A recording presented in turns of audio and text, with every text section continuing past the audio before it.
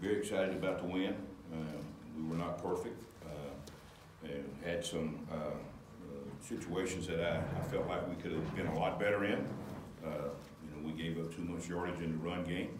There's no question about that. We ended up giving up 6 explosive plays, which, those plays are going to happen from time to time, but those are things that we got to the limit. We had a pass thrown overhead for 43 yards. We got to eliminate those plays in the game. And we gave up a run of 29 yards and 1 of 12. We got to eliminate those explosive plays.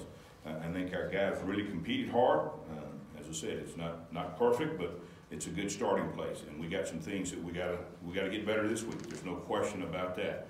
And we've already started addressing some of those things. And that's why you review the film. That's why you get back on the practice field and you get some things squared away. And hopefully we're going to be better. I think our players will understand a little bit better what they need to do, and we're excited about that.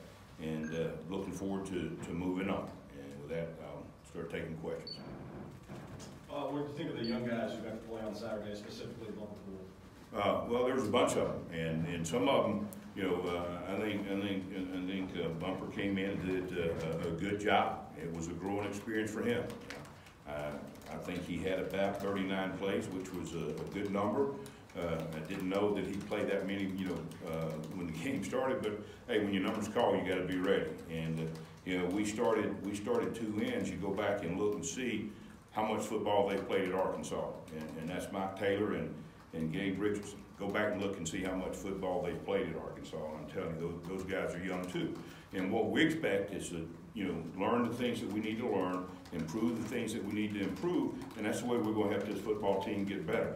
And we got to get better every single day. And then when we get it down to being fine-tuned, practice reps and practice has to be taken seriously. And we got to get better on every single rep, and that's the thing that we push with them. And if you're going out there and you're taking reps, then you need to get better. So young guys played well, and there was other young guys all over the field, but that's what's exciting. Tom? Coach, I want to ask you about Colorado State. Looks like they throw and catch as good as anybody maybe. Can you maybe speak to their personnel, what they're trying to do schematically? Are they similar somewhat to Eastern Illinois in the way they try to throw it? No. But that doesn't matter. They've got a great scheme. I've got tremendous respect for Coach Bobo. Competed against him. Obviously, back when we were competing together in the SEC, it's changed a little bit. They've gone to a little bit of spread stuff. They'll do that. They got 2 quarterbacks. Obviously, and I say backup. He was their starter, or they thought he was going to be their starter. Got injured. He's a little over 5.5 months out of ACL surgery. Got a chance to see him a little bit in this game. So he's got 2 quarterbacks, and I guarantee you this: quarterbacks that are coached by Mike Bobo are going to be ready to play. They understand the game. He puts a lot of trust in those guys, but they understand the game plan, and they know, and Coach Bobo knows what he wants to do to move the football. So it'll be a challenge. They got good receivers. And too many to mention, but they've got several good receivers, but guess what? We're going to play against good receivers every week, and I'm not saying that to say anything about their receivers, because they do have 3 or 4 quality receivers that or you could play anywhere in the country. There's no question about that. Did you, back to the Saturday, did you get the kind of pressure, and then the second part, the back end of your defense, how do you think they played and heading into this week? Well, our pressure wasn't what it needed to be, and for reasons I'm not going to talk about, not going to go there, but you get into a game and we didn't sell the house, we didn't do that, but at the same time you do that when you feel like you need to, and there's going to be some times when we need to do that. So we'll grow, because again, we're talking about a group of young men. Some of them have played very, very little football that are growing with this scheme. And as a football coach, it's my job to give them things that they can do, And I will assure you that we're going to continue to grow with this scheme as our players grow. And let me reassure you that our players are giving us great effort. They're trying to do everything that we ask them to do. And it's a good feeling walking on the field with these young men because I know they're going to come to work every day. Coach, you were back in the box. How'd you feel comfortability-wise there? Oh, good. You know, it's like I said, it's a different atmosphere. You know, I'm able to, I feel like, do my job, you know, best there because I got, you know, guys that I trust on the field that can handle what needs to be handled on the field. And you know, let me say this as we talk about the game. You know, and you're gonna realize I'm gonna be totally honest with you. You know, there were a couple things that I was a little late getting to, adjusting to, and I'm gonna be better next week myself. I'm asking our players to be better, and I'm gonna be better too. So, you know, it wasn't anything major, but it was things that I could have done earlier to help in some of that situation. Chief, the KJ Curtis Samuels, you know, he's completing almost 60% of his passes. He's averaging over 350 a game. What is he showing you? I guess he had a school record against Hawaii. What is he showing you? Well, he's a big-time quarterback. He said, I think they have two quarterbacks that can throw the football well. They've been well coached, and as I mentioned, you know, I've never seen a quarterback that Coach Bobo coached that was not prepared to play. And you know, they're going to be on top of the game.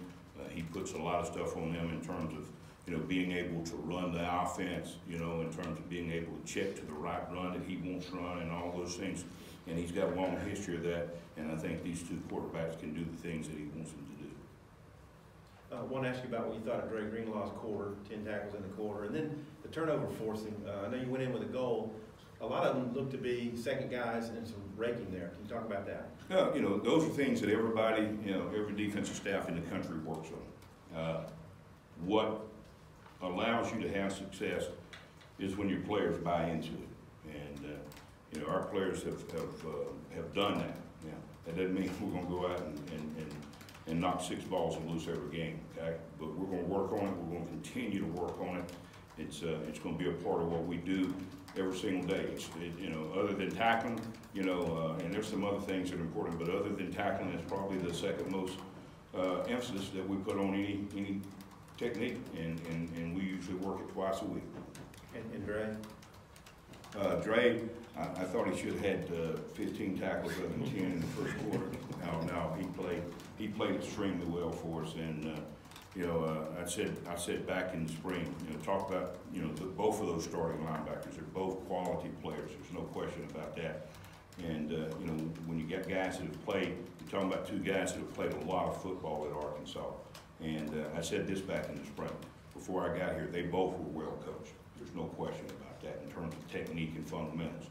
And hopefully I've helped him get better. But you know, that's Dre, and he's an outstanding athlete.